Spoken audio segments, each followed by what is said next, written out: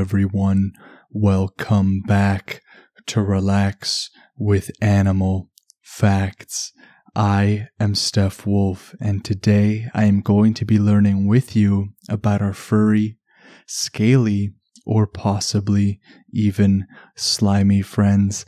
And in today's case, we are going to be learning about the oh so wonderful Scottish Wildcat.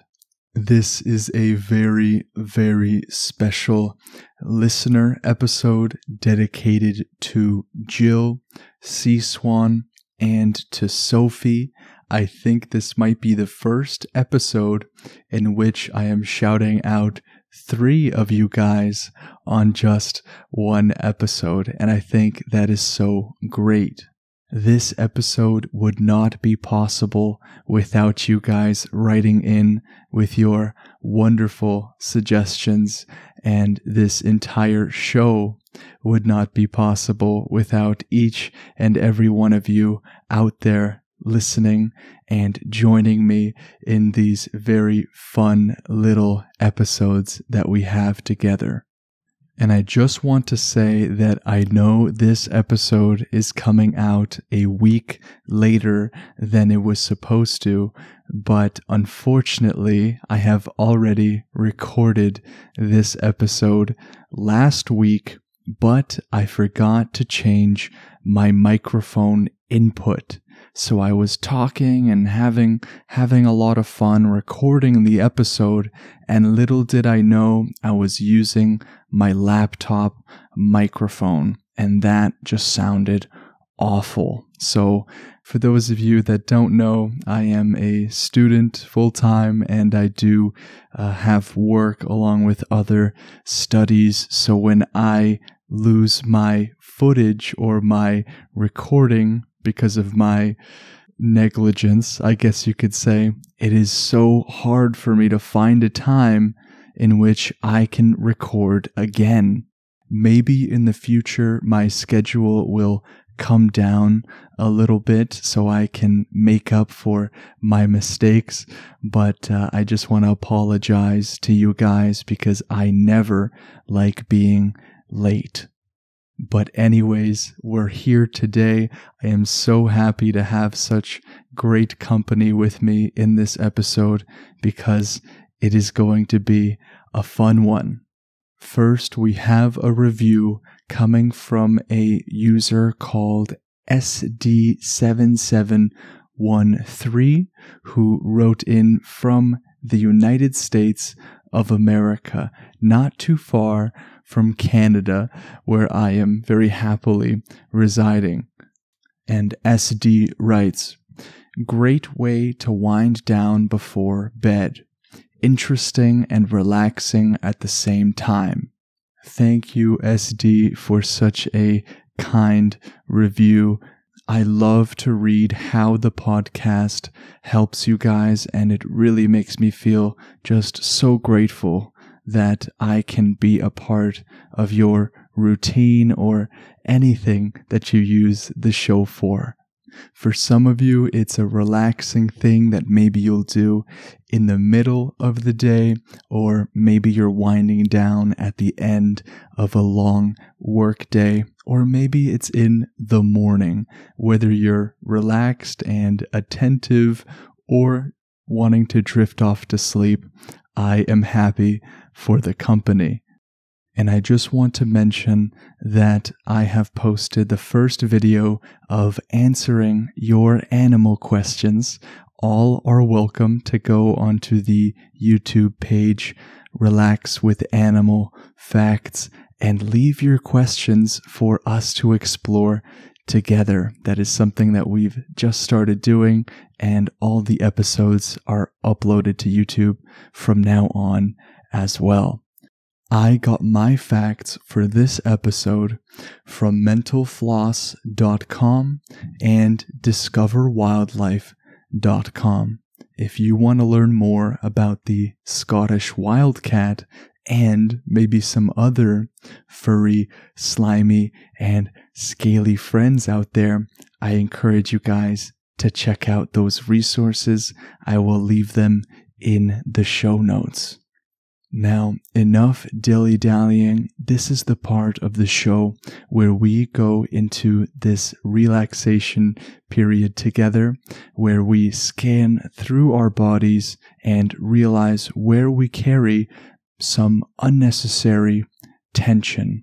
For me, I'm recording this in the afternoon and I've had to do a lot of sitting from work. So for me, I feel tension in my shoulders and in my neck. So I'm going to do my best to relax those parts of my body. For you, it might be your legs. Maybe you've been walking around. Maybe you like to run marathons.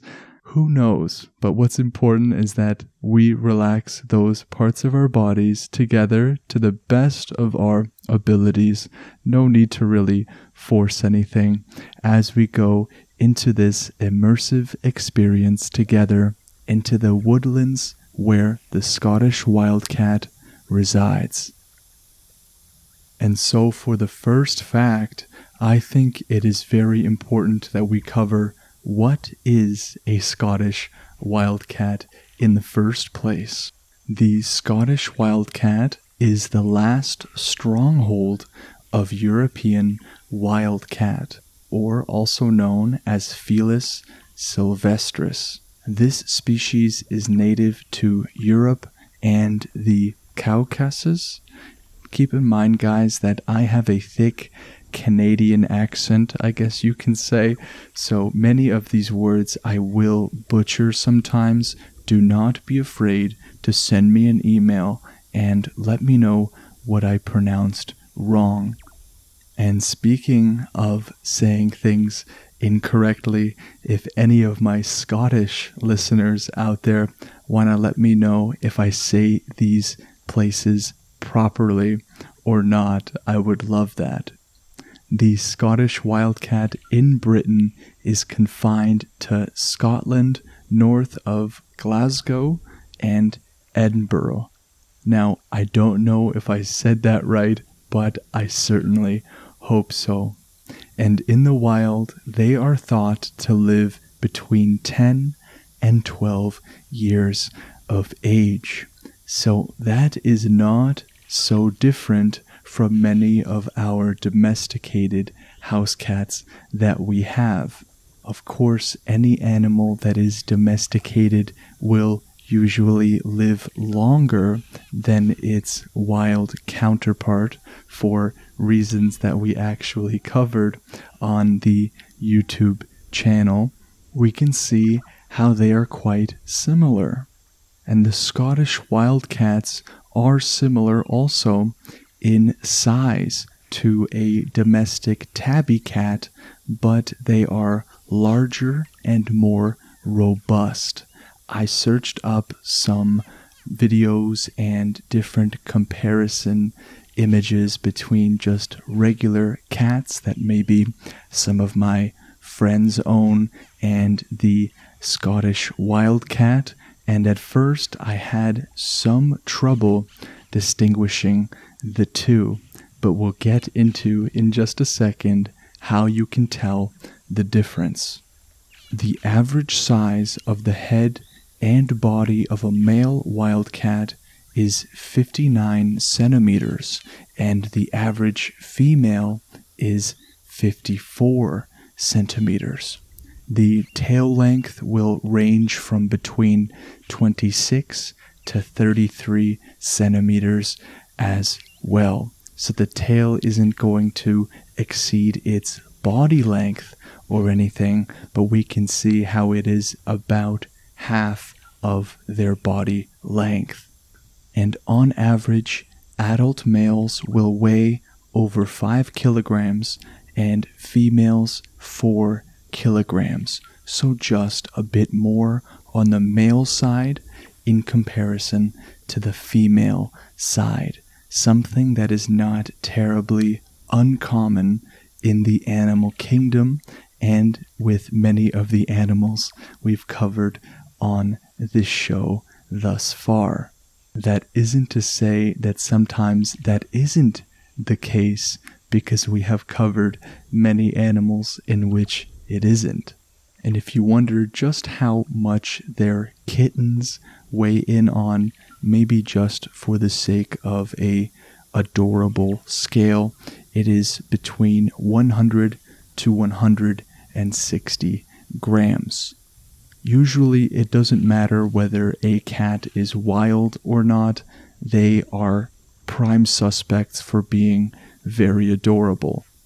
Now say you are in Scotland, in which you might have a chance to see these guys. We'll get more into what the chances of that are, but if you do see a cat that you are somewhat questioning, is that a domesticated cat or a Scottish wildcat? The first thing that you have to know is that it is difficult to distinguish a true wildcat from a wildcat domestic cat hybrid, and population genetics studies have indicated that there are high levels of genetic dilution. Now, all of these fancy terms and things like that in the end only mean that a lot of the wildcats out there could be hybrids between domesticated cats and true wildcats. The wildcats, however, are longer than domesticated cats and also have a bushy tail with a blunt black tip and thick stripes. The stripes on the body will also be darker and thicker and with no white patches. So when I searched up images between regular domesticated cats and true wildcats, what really gives it away for me is the tail. The tail looks very robust in comparison, very furry and very thick. So if I was to ever visit Scotland, which I so hope that I do one day, for any of you Scottish listeners out there, Scotland is on one of my top lists to travel because of the history and the beautiful nature and scenery. I so hope that I can visit one day and maybe even meet some of you Scottish fans out there. So in terms of their habitat, they use what they call a mosaic of habitat types, which will often include broad-leaved or mixed woodland habitats, young coniferous plantations, and open areas such as marginal farmland and grasslands are also used because they will support high densities of mammal prey. So wherever there's high densities of food for these guys, they will do their best to show up to the party. The next fact is one that I sort of knew, but never knew kind of the science behind it.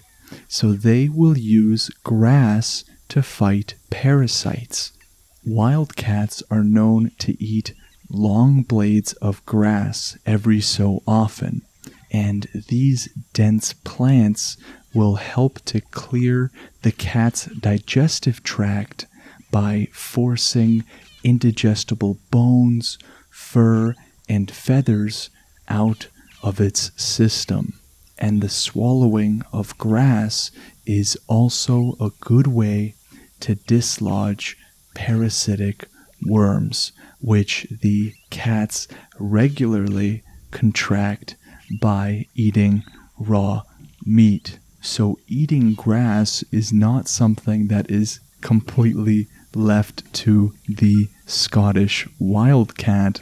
My dog, Molly, loves to eat grass. Of course, for her, it is a certain type of grass, along with many other dogs. They won't go for every bit of grass, but there are few kinds that they will eat.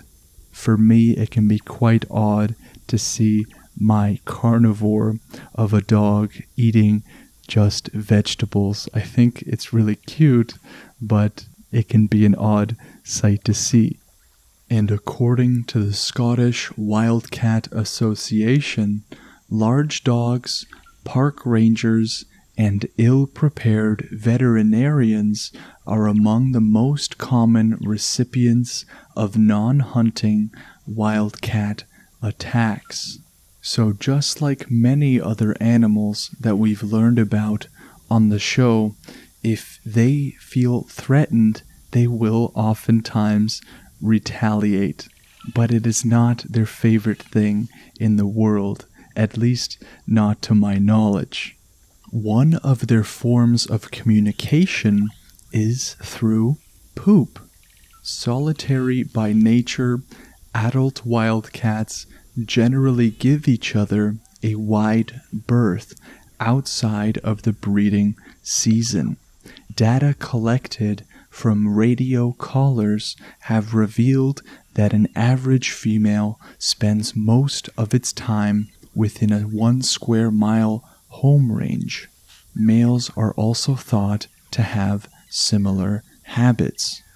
And sometimes in these home ranges, they will drop, I suppose, little presents for the express purpose of communication.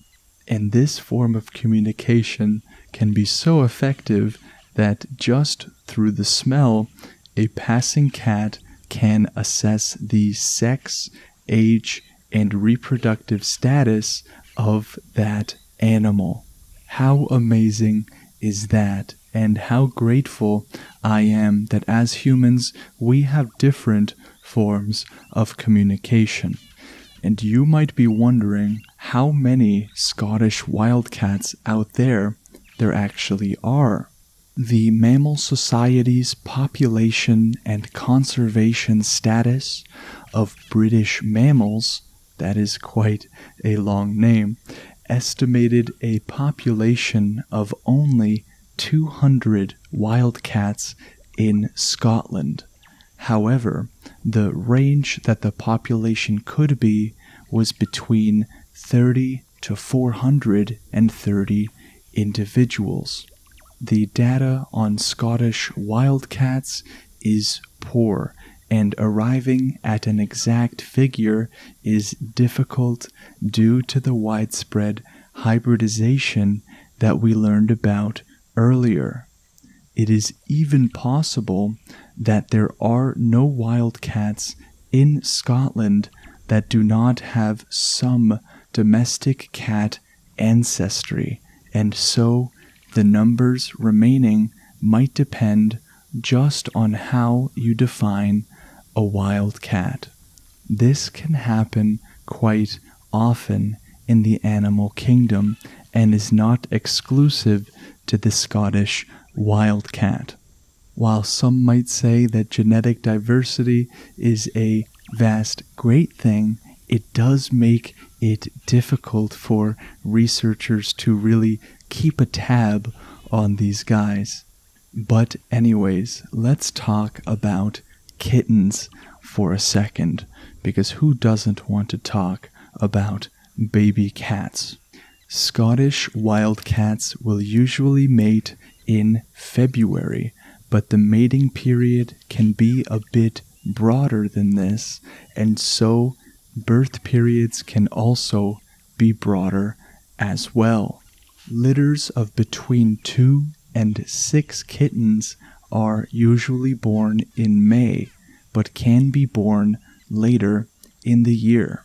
This will only produce 1 litter per year, and these kittens are weaned and stay with their mother until they are about 5 months old. I think it is always amazing to see the difference of times in which animals are given to become adult and fully independent. In the case of some animals, it is right from birth. For others, such as the Scottish wildcat, it may take a few months, and then comparing to primate species, those that are so genetically similar to us, they can be utterly dependent on their mothers for 6 to 8 years. And that only goes up with us as humans. Well, their main prey is going to be rabbits, hares, and small mammals. However, their diet is related to the availability of prey. They will also eat amphibians, reptiles, insects, and some grass and bracken, as well as fairly large birds, and they will sometimes act the role of scavenger in picking up on animals that have just been killed by other animals or, unfortunately, by cars on the road.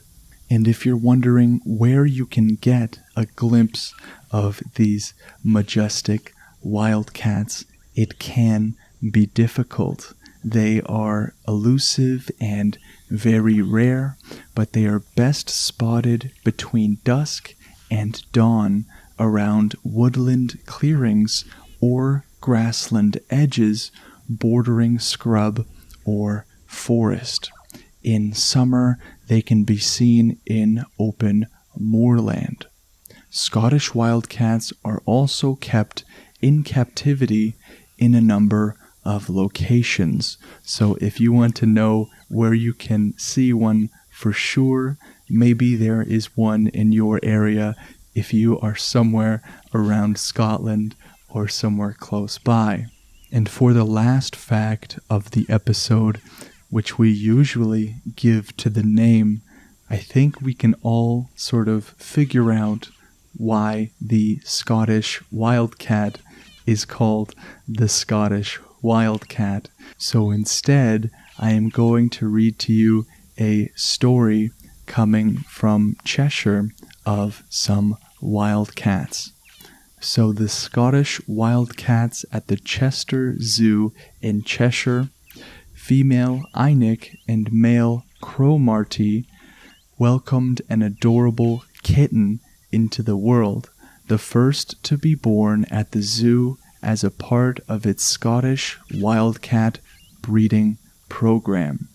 The arrival of the new kitten is a major boost to the increasingly important captive population in Britain. Tim Rowlands, Chester Zoo's curator of mammals, said in a statement, "Conservation breeding in zoos is a key element in the wider plan to conserve the species in the UK, and drawing on the unique skills, knowledge, and know-how of the carnivore experts working here, we are breeding Scottish wildcats to increase the safety net population and hope to release their offspring into the Highlands of Scotland in the future." Isn't that just such a wonderful story in which they are trying their best to help the Scottish wildcat numbers? What an encouraging way for us to end the facts. Even though this is my second time around learning about these guys, it was just as fun as the first, and I really encourage all of you out there listening to reach out and send in your animal suggestions. We already have so many of you in our animal podcast family, and for those of you listening to this right now, you are a part of that community. So if you haven't reached out either through email or to the Instagram, Relax with Animal Facts, to tell me about your favorite animal that you would like to learn about on the show, please do so. I love getting messages from you guys and talking to you about your favorite animals. For those of you that support the show in whichever way that you do, whether it is following on Spotify, subscribing, and leaving a 5-star review on Apple Podcasts, or supporting it financially through PayPal and Patreon.